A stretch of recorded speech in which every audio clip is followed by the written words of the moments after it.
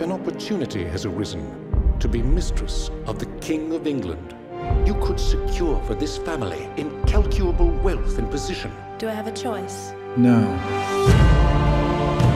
Do you think he'll like me? Of course he will, sister. How could he not? The King! The King! May I present my daughter, Anne Boleyn? You were right to bring me here. And who are you? Marry, Your Grace. The other Boleyn girl. Yes. Mary, you've obviously made a deep impression on the king. What? In an age when a woman's destiny Our daughters are being traded like cattle for the advancement of men. was determined by her father. It's done. Tonight. Try to please him, if you can. One sister followed the rules. I didn't betray you. You do know that. All I know is the man that didn't know who you were was with you in that room for half an hour and came out besotted. The other defied them. And what would you know of great men?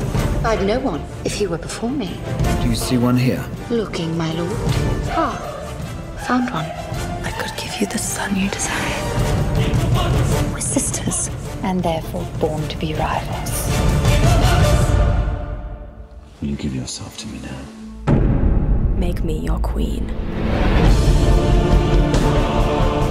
These are dangerous times. The failure to provide a male heir has weakened the king's power. Soon the truth will be out, and I cannot bear children. You've reached too high. These rooms belong to the king's closest friend. His head now rots on a spike. You have me burned. I have torn this country apart for you! The only person whose testimony we'll trust is Mary. You're my only hope. My life depends on it. I beg you, spare my sister. Why are you here for her? Because she's my sister, and therefore one half of me. The other Boleyn girl